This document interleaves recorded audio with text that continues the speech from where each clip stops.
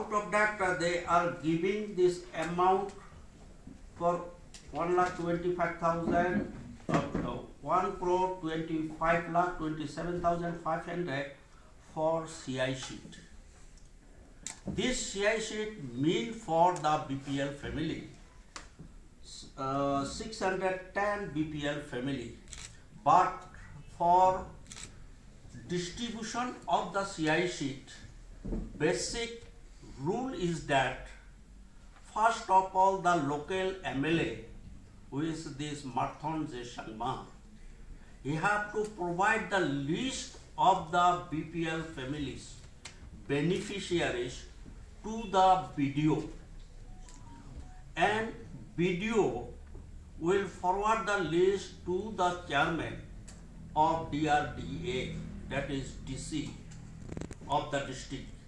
After approval, money is supposed to be sanctioned. But after RTI information, it is found that there is no list of the beneficiaries. However, the money sanctioned for CI sheet, more than 1 crore of rupees, was withdrawn, and ultimately on the recommendation of the local MLA of Mendipathar constituency, was released to one Sri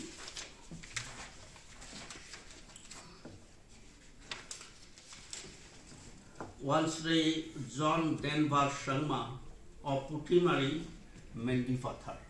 He has drawn the money, but BPL families has not paid the CI sheet, 3 bundle each of the family. And another also is there, that one sanctioned on 6 March 2020. Total amount sanctioned 1,35,55,000, and for CGI sheet 1,11,60,000. That project, there was a 45 project, and sanctioned for 600 BPL family, 3 bundle each. Here also same thing is happened. There is no list of the beneficiaries which have to be approved. Without approval, BDO and DC cannot release the money as sanctioned by the government. But it is sanctioned and released on the connivance of the local MLA. So families are deprived of. And another also order has passed on 29 April 2021 for 46 projects. The amount was sanctioned 1 crore